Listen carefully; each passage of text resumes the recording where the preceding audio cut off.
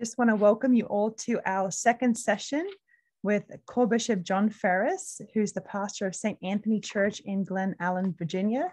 And his topic tonight is Eastern Canon Law. So before we get started, we're just going to offer a prayer. We just want to welcome everyone, and your time and your presence is really a gift. So hopefully you'll find this beneficial. Yes, let us pray. I'll take the prayer from our divine liturgy for the season of the cross. Just quiet ourselves from our active day. Allow ourselves to be aware of the present moment where God is found, here and now. And ask the Holy Spirit to come into this gathering of ours this evening, that we'll have open hearts and minds. We'll be blessed by the words of Monsignor. We'll learn more, we'll grow. And we call on the Lord. Christ our Lord, the eternal light, beyond our who chose to be hung on the wood of the cross and made it a lighthouse to shine your light upon the universe. Give us joy and enlighten us when we see your resplendent light. Protect us in the shadow of your cross on the glorious day of your second coming, that we may raise glory and thanks to you, to your Father, and to your Holy Spirit forever. Amen. Amen. Just a few words about Monsignor Chorbishop John. I call him Abuna. Sister mentioned he's now the pastor at down in Glen Allen, Virginia, of St. Anthony Maronite Church, but he had quite an extensive history. I told him I'm not going to tell all of it. It's quite impressive, but just some highlights. He was ordained in 1976 for the Eparchy of St. Maron, and then Chorbishop in 1991. But he has studied in Rome, and served not only our eparchy, but the Catholic Near East Welfare Association. That's where I first met him. And the Pontifical Mission for Palestine. He was also president of the Canon Law Society of America. He also teaches at the Catholic University as a professor in canon law, in addition to being pastor. And I know you teach at the seminary. I don't see that on here, but you teach the seminarians as well. Mm-hmm. Monsignor recently finished an extensive work and has written on Eastern canon law, but has finished an extensive work on Eastern canon law, a commentary on the Eastern Code of Canon Law. So there's many things we could say that you have accomplished and contributed to the church, but I know tonight we'll reap some of that as we listen to you. So welcome again, Abuna. Mm-hmm. We're so happy to have you with us. Thank you so much for, could I ask, before we do anything else, could I ask everybody to mute themselves now? So we'll just do that now. And then I think that'll be easier for everyone to, we won't have so much interruption. And I must say that I feel bad for all of you, because this is the best thing you could find to do on an evening. There's nothing else on television other than this. Okay, well, we'll begin. I'm going to, this is kind of a bait and switch, because I was asked to talk about Eastern Canon Law, but I have to talk about some other things. There's some backstory. Let's first of all ask a very fundamental question. Why does the church have law? After all, Jesus said, love God with all your heart, soul, and mind, and love your neighbor as yourself. So why does the church have law? Well, my quick answer is, if we were all angels, we wouldn't need it. If we were all angels, we wouldn't need to have any kind of a law. But most of us have not attained angelic stature yet. So we need law to provide the earth, the church, with good order. You know, we have a law that tells us we drive on the right side of the road, and then we don't wreck into each other. We stop whenever we see one of those red signs that say stop. We go when it's green. So those are laws.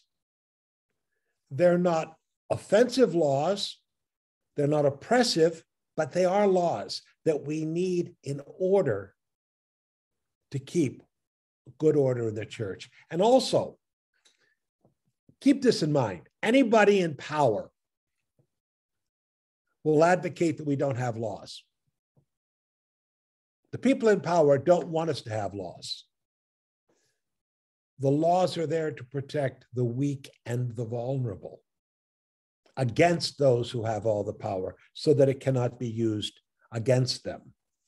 Now, the Catholic Church has two bodies of law.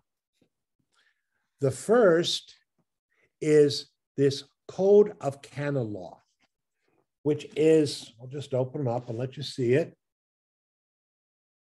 a collection of 1,752 laws. This one is in, you can see it's in English. The original is in Latin. So this is what your pastors would have. This is what the canon lawyers would have on their desk. That's for the Latin Church. And this book, the Code of Canons of the Eastern Churches, it was promulgated or issued by Pope John Paul II in 1990 as the common law for all the Eastern Catholic churches, 24 of them. There are 24 Eastern Catholic churches. Now, this code has only 1,456 canons, while the Latin code has some 1,752. Do you know why?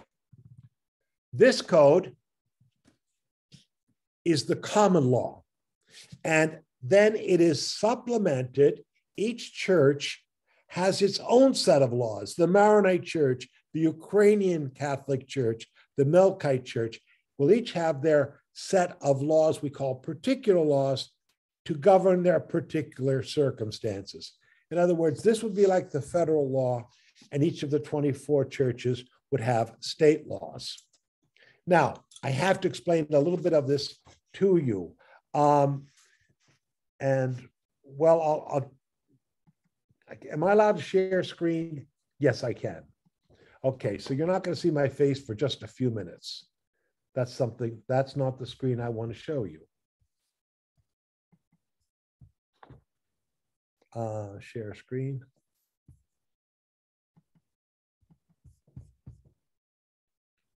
New share.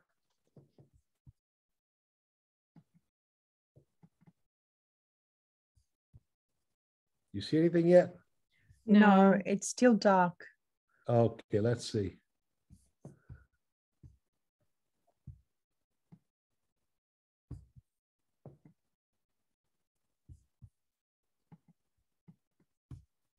Let's see if I can do it this way. There we are. Stop sharing. I'll start over again. Excuse me. Okay. Of course, we would expect this to happen.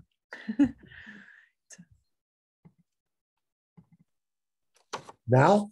Yes, we can see it. Great, great, great, great. Okay. My friends, this is a minor miracle. Now, to understand the Catholic Church, to understand the church, we can go back to look at the Trinity. The Trinity is one and many. One and many. One God in three persons. The church itself, the church, like the Trinity, is an interaction between the one Catholic Church and the 24 churches that comprise it. Now, I keep using the word church a lot, and I will use it a lot in this lecture, because we Maronites need to understand something. We are not simply Catholics who are allowed to do things in a little different way. We are a church. We are a church with a tradition, an apostolic tradition. We were founded by an apostle, and in this church, we express our faith in the context of the broader Catholic Church. Our Maronite Church is in communion with the Pope, just as the Latin Catholic Church is in communion with the Pope. And because we're in communion with the Pope, we're in communion with all the other Catholics. So, as I said, there are 24 Catholic churches. One could describe our church as a communion of churches. One and many churches. Now, why so many churches? And I think you have this map here before you. Well, I'm going to go up here and down here, Jerusalem, the map is in French. It's the clearest map I could find, though. The church started at Jerusalem. The church was born in Jerusalem. We have the crucifixion, the resurrection, and Pentecost, all in Jerusalem. So that is the mother church. That is one church. But unfortunately, it was not a church that has long lived. In 70 AD, just as Christ predicted, Jerusalem was destroyed. Jerusalem was destroyed and looted. The temple was burnt. And by the way, the temple, the riches, the loot from the temple was taken from Jerusalem to Rome by the Emperor Titus. And they had a march through the Forum with all the gold of the temple. And the temple loot was used to pay for the construction of the Colosseum. Well, the problem was you can't have a church in a place that's destroyed. So Christianity found a new center, Antioch. Antioch in its day was a combination of New York and Washington and Los Angeles all together. It was the center of the political center of all the territory to the east. It was the commercial center, very, very wealthy, culturally superb. In fact, in the 10th century, when Eleanor of Aquitaine, and she was the mother of Richard the Lionhearted, she had to go to Antioch she was on a crusade. And they told her it was time to go back to Paris. She said, "Why should I leave this splendor to go back to the mud pits in Paris?" Okay. Unfortunately, Antioch, which is in Turkey today, it's famous for its watermelons. Okay. Alexandria. Now, I'll just say this now. From Antioch, all of Asia was converted. All of Asia was converted. Christians had established themselves from Antioch to Mongolia. There was a Christian church from Antioch in Mongolia. So another center was Alexandria. Alexandria, which is now in Egypt, was the second largest city on the Mediterranean after Rome. Now, Alexandria was evangelized by St. Mark. And he was responsible for the evangelization of Northeast Asia, or Northeast Africa. The churches today would be the Coptic Church, the Ethiopian Church, and the Eritrean Church. Then, as we know, Peter and Paul made it to Rome. Now, I want you to notice something. This is the Eastern and Western, right here, the line between the Eastern Empire and the Roman Empire, and the Eastern Roman Empire and the Western. The Western Roman Empire had one apostolic see, one see that was founded by an apostle, Peter. The Eastern part of the empire had Jerusalem, naturally, Alexandria, Antioch, and then later Constantinople. Now, as I said, Antioch evangelized Asia, Alexandria evangelized Eastern Africa, Rome, which was the see of Peter, the site of the martyrdom of Peter and Paul, evangelized Western Europe, all of this area. And the areas that were colonized by these people, Spain, France, Portugal, Britain, all of that, the Western Hemisphere, was Latin church because it was founded by a church that was founded by Rome. And then lastly, we have Constantinople. Now, naturally, Peter and the apostles did not see the other apostles did not go into Constantinople because it was only a village. Only in the 4th century did Constantine establish this magnificent city. Now, why did he create a capital in the Eastern Empire? Well, first of all, Rome was collapsing. Rome was in the descent. It was going to completely collapse in 476. So he knew when the going was good, and he established a church in the capital in Constantinople. Now, one other thing about that. He wanted to make a capital that was completely Christian. Rome was pagan with a Christian veneer.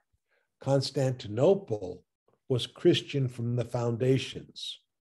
And now we know, of course, unfortunately, it's under Muslim control, but we have Hagia Sophia, magnificent structures witnessing to the faith of Constantine and his mother. Now, Rome did Western Europe. Constantinople evangelized Eastern Europe. We hear so much about Ukraine. We hear about Moscow. Those were all areas evangelized by Constantine. Now, each of these places became centers of a church. And I have to tell you what happened then, though. In the 5th century, Antioch, Alexandria, Armenia, all broke away from the Church of Rome and Constantinople over the nature of Christ in the 5th century. In the 11th century, Constantinople separated from Rome. And then, after, and I know I'm going fast, but I've got to sing a 45 song, a 33 song at 45 RPMs. Now, so we have Constantinople separated from Rome, Antioch, Jerusalem, and Alexandria, all separated from Rome. So Eastern Catholicism from the 11th century to the 16th century disappeared. Eastern Catholicism, not Christianity. But then after the Council of Trent, there were missionaries who went to this area, all this area, and created small communities of Catholics and established a hierarchy with priests and bishops and patriarchs. So in Antioch, for example, you have a Catholic patriarch of Antioch, Maronite. You have a Syrian Catholic patriarch of Antioch. You have a Syrian Orthodox patriarch of Antioch, all representing their own churches. Now, enough about the history. I think we'll stop about the history. Now, each of these churches developed their own traditions and ways of doing things. And when Rome established these churches, it said, okay, you're self-governing. You can take care of yourselves in every way that does not harm the Catholic faith, the unity of the faith. In other words, the Pope runs the Maronite Church when it comes to faith and doctrine and preserving the unity and good order of the church. But we Maronites, like all the Eastern churches, have the power to govern ourselves. For example, let me pick somebody. This is the Maronite Sisters of Christ the Light. You're in what diocese in? Epicure St. Maron. Oh, the Fall River Diocese. Fall River. Right, Now, when the Fall River Diocese needs a bishop, how does that take place? Through Rome. Through Rome. Rome appoints a bishop. Rome appoints a bishop. Now, when the Maronite Church in the United States needs a bishop, we have young bishops, though this won't happen for a very long time. But when they need a bishop, how do we get bishops?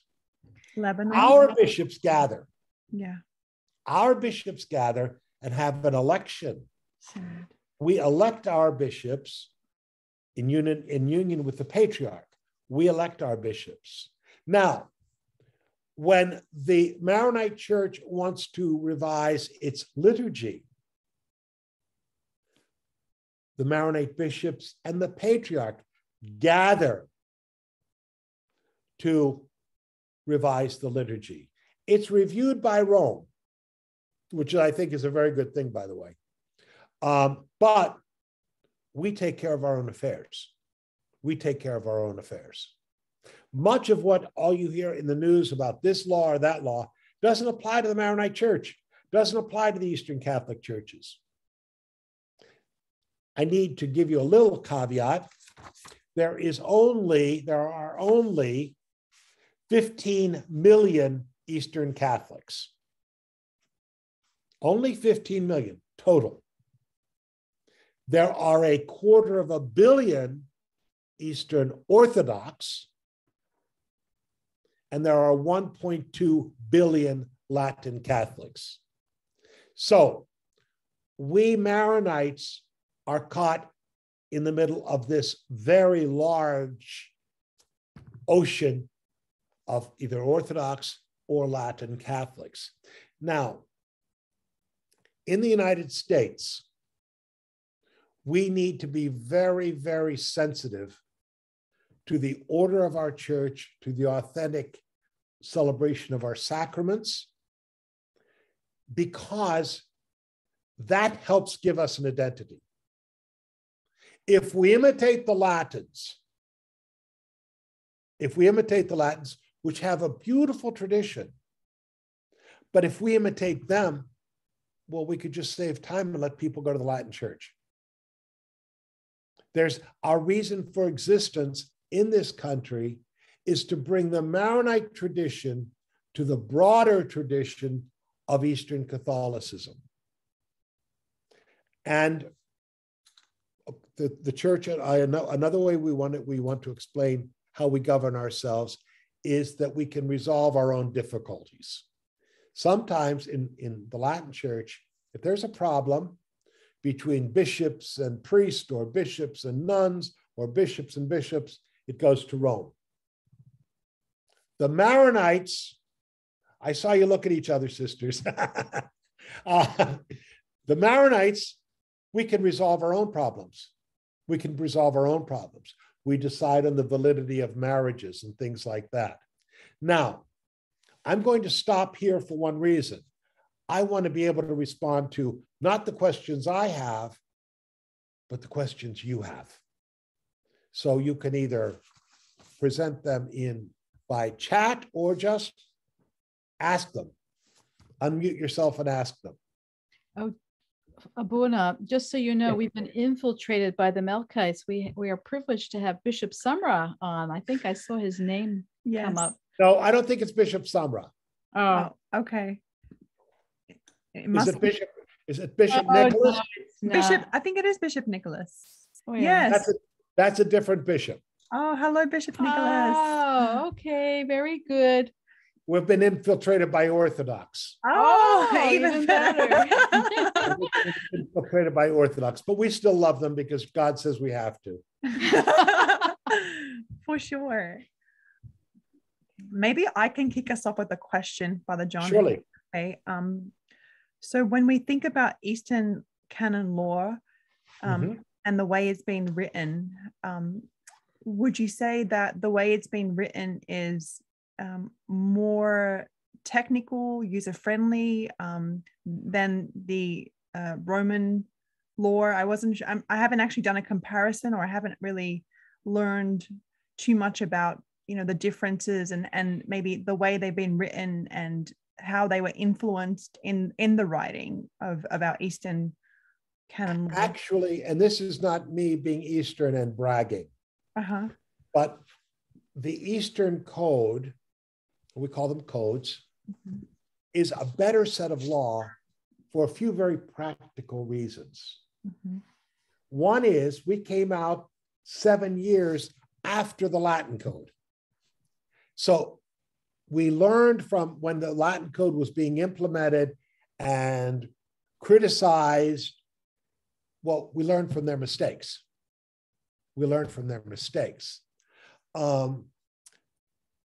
And another reason why it's better, it sounds very, very strange, we had word processors. So the word used in one place is consistent throughout. During the Latin code, they didn't have this. The other thing is, I thought you were going to ask me, is this. Here's the Eastern code. Now it works for Armenians, Coptics, Maronites, Greeks. Can anybody see the language? It's Latin. Why would this code be Latin? Well, it was decided it had to be in Latin because it came from a Roman law tradition. And words mean certain things. And the problem would be, if we didn't do it in Latin, what common language would we have? Anybody have any ideas of what language would be useful? Because if we're Greek, well, we have about 300 Greek Catholics in the world. So nobody could read it. So we had to have a common language, and one would think it could be English, because English would be a very common language. But in the church, English doesn't have such a tradition. User-friendly, well, you got to keep me in a job. If you made it real user-friendly, you wouldn't need canon lawyers. But you have to understand the law and the system. Okay, you could say all of us have freedom of speech, but we have a restricted relative freedom of speech. We can't say anything. We can't scream fire in a theater. Okay, and we have 10 bills, the 10 rights, the Bill of Rights, and we've been working for 250 years to try to figure out what it means. So that's the church. The church in the code also has, at the bottom of each canon, is the sources of previous laws that this is based upon. So it's not just starting something new, but based on a legal tradition. Okay? Thank you, Father. We have a few other questions. Surely. The first is the Eastern Code available to the laity? Yes. Yes. And in fact, if you write to St. Marian Publications, we have them. We have them. And I know somebody who can get you a special price on them. Okay?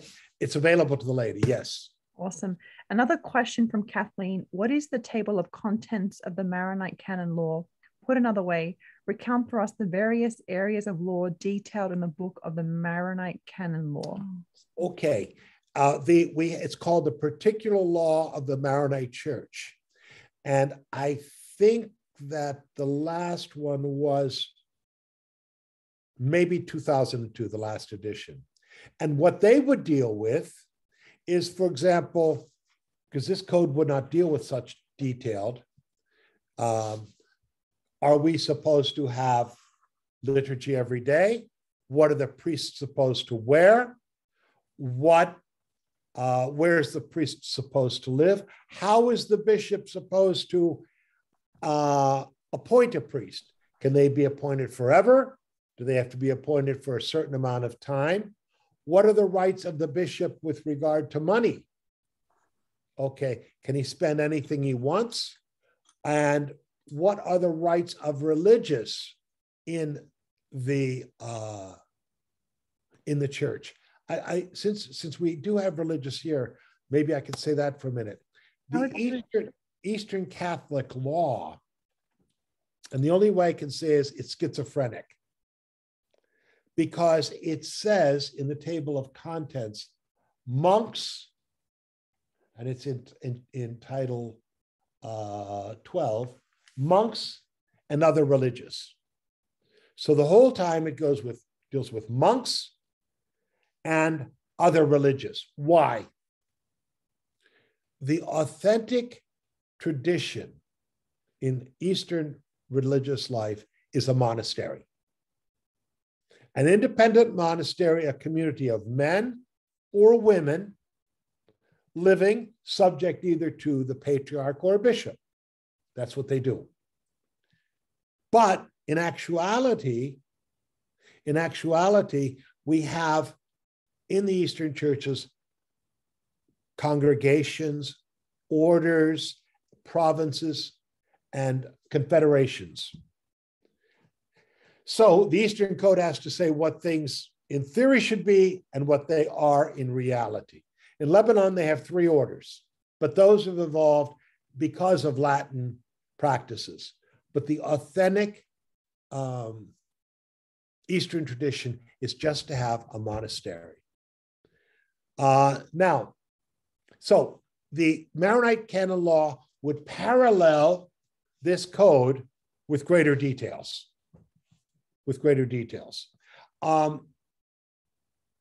I think that the church that hadn't done the best in writing particular law, it's not the Maronites. It's the Indian church, the Syro-Malabar church. They have been very careful and done it carefully. The Maronites, it's a little bit, and the Lebanese here will understand, a little bit makhluta, okay? A little bit makhluta, good and bad.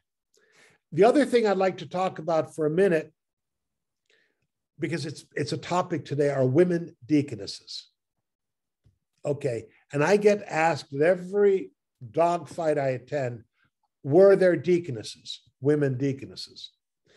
As in a way to try to understand how, if there should be Latin deaconesses. The problem is that the Maronite deacon is a different bird, a different animal than the Latin deacon. The Maronite deacons, Eastern Catholic deacons, do not administer sacraments, as do the Latin deacons. So I always say, when you're looking to find out if there are married deaconesses or women deaconesses, go to your Latin tradition. Don't try to seek it out here, because it won't be helpful. It just won't be helpful. Does the particular of the Maronite Church involve itself with divorce or dissolution of marriage, as with the Latin Church's marriage tribunal? Not divorce. The Catholic Church doesn't have divorce, because that means it ends a marriage. Okay, what we have is an annulment, which means that the church examines the marriage that was attempted. And it says, did they really enter into a true marriage or not? And sometimes the church will say, no, this wasn't a true marriage. They just didn't understand what they were doing.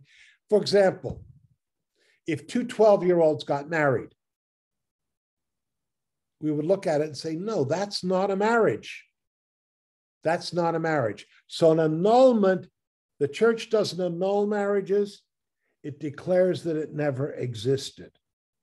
And the church cannot dissolve a marriage that is sacramental and consummated. The Pope can't do that. It can declare a non-consummated marriage dissolved, or a marriage that involves a non-baptized person, which isn't sacramental. I know I'm saying so much. Are there Eastern canons that contradict the Latin canons?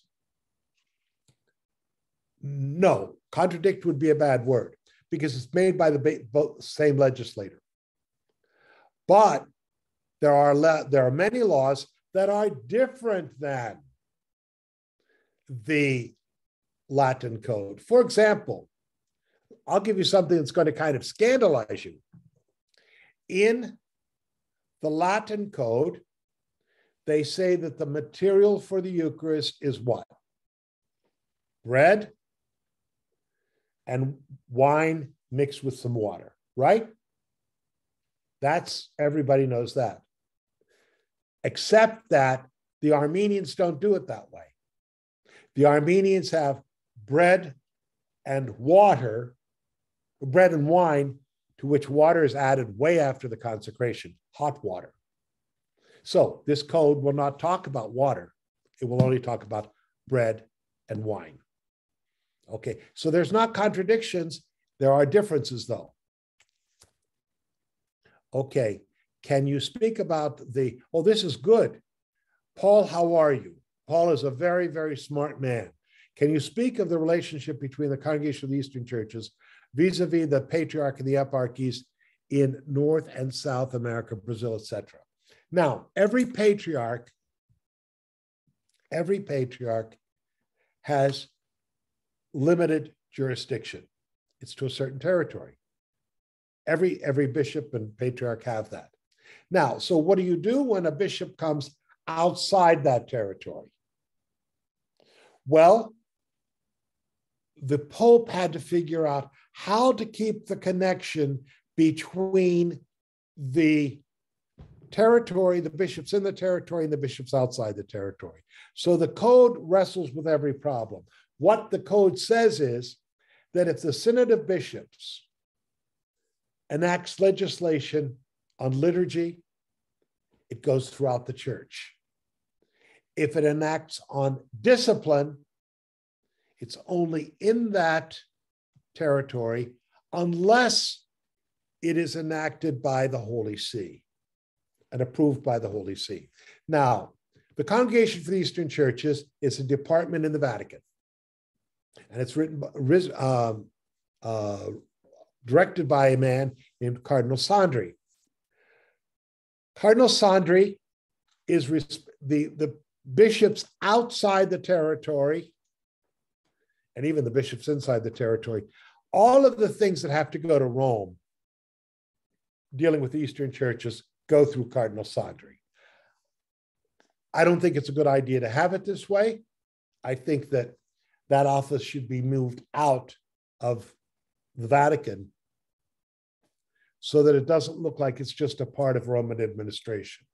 But the Maronite, the congregation, directs the affairs of the Eastern churches vis-a-vis Rome.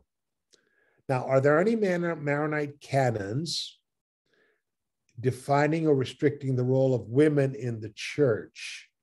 For example, is there a Maronite legal prohibition in having female altar servers? In the particular law, there is not. In fact, in Lebanon, there are servers. Now, this may make me very unpopular, but that just means I'll get more nasty emails, just more. what we have to keep when we ever discuss, and we need to be discussing it now when we're talking about the synod, is the role of women in the church. Okay. What happened after Vatican II that created the permanent diaconate?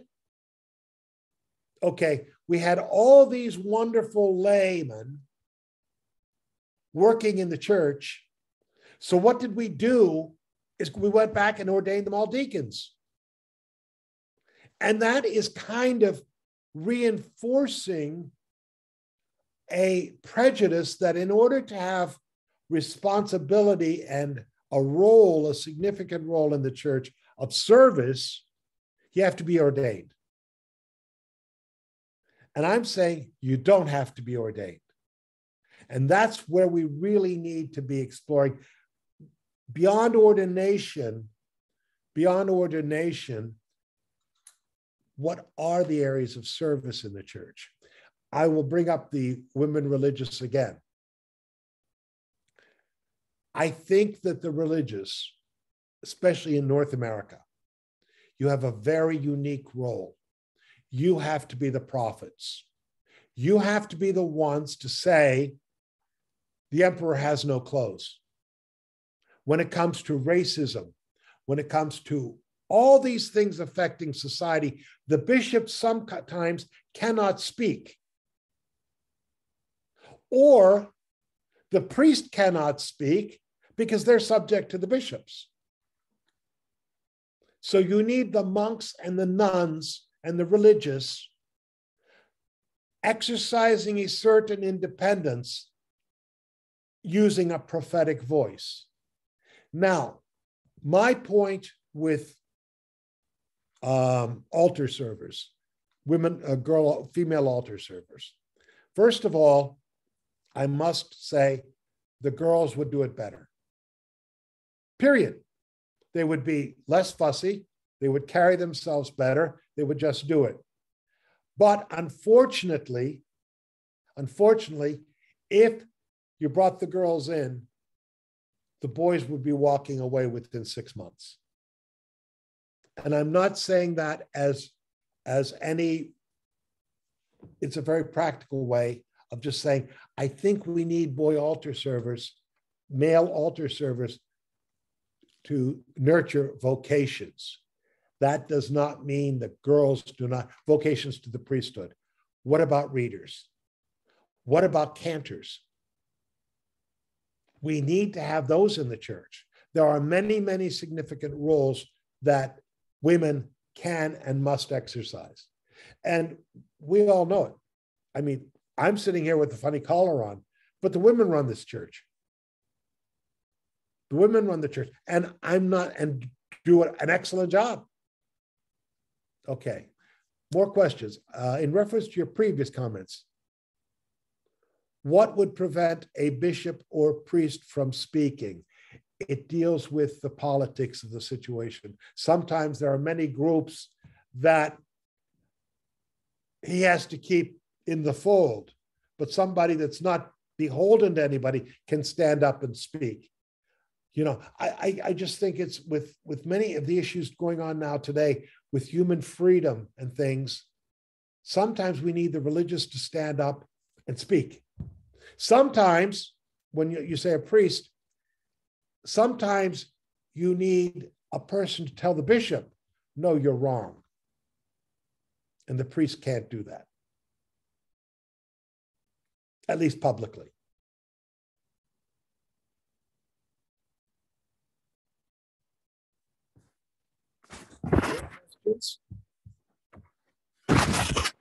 But the lady can't? Yes, they can. Yes, they can. But sometimes the lady are not always aware of what the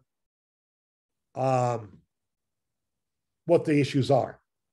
And sometimes the religious have a broader audience. She actually wrote can, Father John, just so you know, it wasn't can. And I want them to. I want them to. But sometimes the laity, at times, sometimes you have very well-informed laity. Mm-hmm. You see, this is where, I'll give you another example. Canon lawyers I don't want priests to be canon lawyers. I think canon lawyers should be laity. I think they should be laity. Let the priests do important work, not this work of the canon lawyers.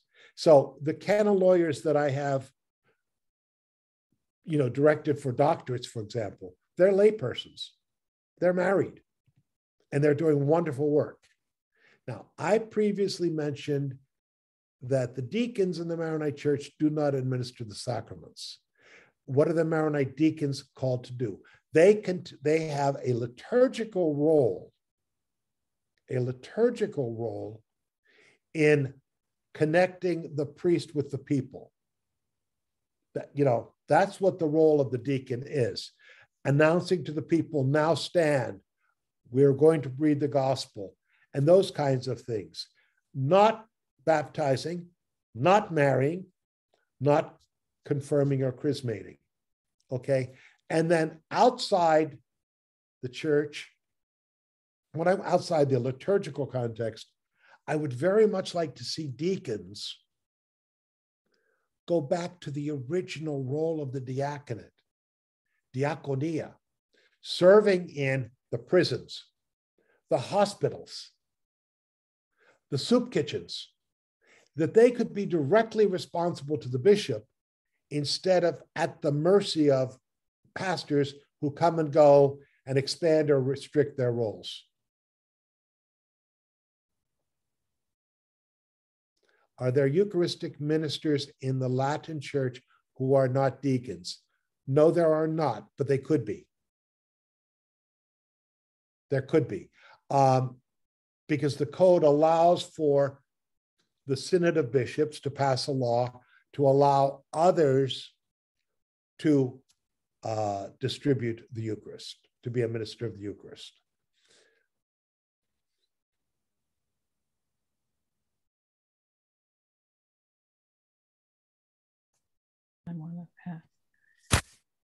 Any of the abunas want to ask a question, or even like the deacon, or any comments? Father Jim Root, you've never agreed with me all my life. What do you have to say?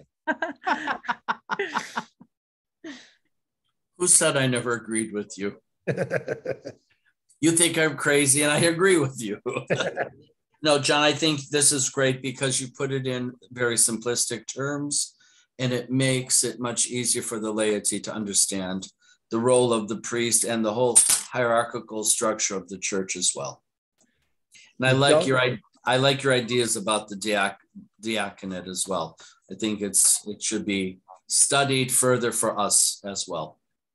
And you see, what I like is that, well, I've ordained some of you, I've ordained Deacon David as a subdeacon. So in this parish, I like to have a subdeacon have a ministry. One takes care of the sacristy, another takes care of the youth. Okay, to give them something that they feel competent and empowered to do. And I think that the priest, when they assign someone, ordained or non-ordained, to do something, this is law. I think that the priest needs to say to the person at that point, you are arranging for this event, this banquet. At that point, the priest works for the person. Yeah. The priest works for the person. The priest stands back and is available in case a problem arises and they're called upon. But I always tell the young priest, if the women set the table and you walk over and rearrange the napkins, God help you. you've discouraged everything. You've discouraged everything. Kathleen Kelly asked me, how can ordained be Eucharistic ministers if the church teaches that the laity are not to touch the Eucharist? Is this changeable? Well, the church doesn't say that laity are not to touch the Eucharist. You can be a lay person and designated to distribute the Eucharist to the sick. for example. So just not touching the Eucharist. No, there's not. We are always to respect the Eucharist and not just to hand it around. But there's not a specific thing that somebody could not touch it. But we're not going to say, well, your mother's sick, we're going to send the Eucharist home with you. It's the greatest gift in the church, so we can't do it that way. Vivian also had a question, Father.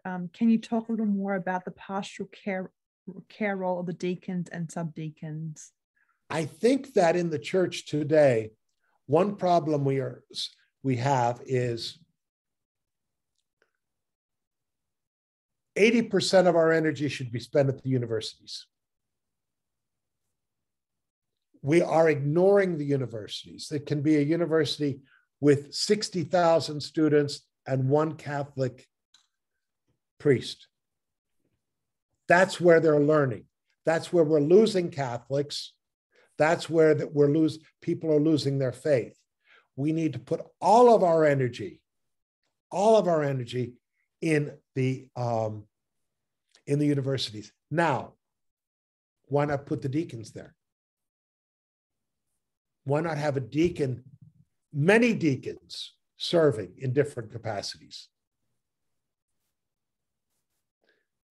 How can we reconcile considerations that our church leaders live with, not that prevent them from speaking what they know as authentic Christian teaching, which Jesus' way of speaking the truth? Are our church leaders led by the voices of female religious and laity? Not exactly that. I think that you're kind of misconstruing it. Sometimes, okay, I'll give you an example. Sometimes I want, okay, we had a problem here that the young people were conducting breakfasts, but they weren't going to church. Okay, the problem is if I went in and said, okay, everybody go to church, that would not get them into the church and that would kill the breakfast. But if I got one of the young people to say, listen, guys, we really need to be going to church, it's more effective. And sometimes the prophetic message can sometimes be more effective in a different way. For example, Mother Teresa. I don't think she was ordained a deacon or a bishop or priest, but what was her moral authority in advocating for the poor? That's what I'm talking about. And in renewal of the church, now I believe that St. Francis was ordained a deacon, but it doesn't seem to be an important factor. These are the people speaking up and calling for renewal. Right. Amen.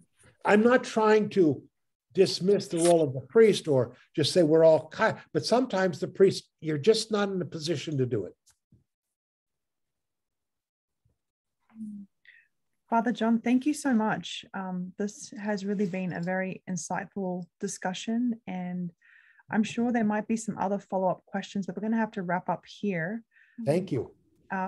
Father, we definitely have to have you come back for a part 2.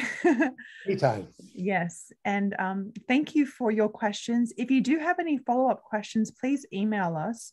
We just want to be conscious of people's time, and just a few announcements.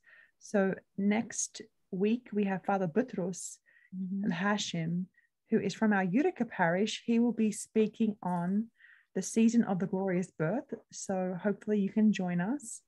And that will be appropriate because we'll be entering into that season very soon. And then we also have Monsignor Jim here. He'll be doing our 4th session on the Christmas novena. So we'll be looking forward to that as well. And then, as per usual, if you have any intentions or anything you'd like us to remember, feel free to email us and we'll send tomorrow a follow-up of this recording. And then also maybe we'll do a link to the Maronite publication, St. Maron publication, so that people can access. Sister, just to interject, Sure. I think James Salami is here. Oh, yes, he is. Hello, Jimmy. Do you want to say hi? Hi, Jim. That's a canon lawyer. Hello, I was trying to avoid being noticed, but yes, I'm here. Well, he's a lay canon lawyer. Yes. He's a layman who's working for the church, Mhm. definitely underpaid, but all of us are. And that's the kind of canon lawyers we need. I don't want to need more. I don't know that we need more of Jimmy Salamis, but we definitely need lay canon lawyers. It's funny. Father John, on that note. On that happy note. Yes. Would No, you Jim knows what I think of him. like... One of my favorite people. Yes. And I love his wife too, Reem. Please tell her we say hello, Jimmy. I will. Thank you. Yeah, Sisters, thank you so much for the opportunity. Oh, you're Oh, very thank welcome. And if you. you don't mind just closing us off with a prayer, we would love that, Father. There are several people that I'm dealing with right now. A family just lost a 35-year-old son to opioid suicide. So I'd just like to, if we could say a Hail Mary and trusting his soul to God and asking God to give them consolation. Hail Mary, full of grace, the Lord is with thee. Blessed art thou among women, and blessed is the fruit of thy womb, Jesus. Holy Mary, Mother of God, pray for us sinners, now and at the hour of our death. Amen. Spirit, amen. Amen. Thank you, Father. And we definitely will remember that family as well in our prayer. Thank you. Thank you. You're very welcome. Well, I wish everyone a good night and God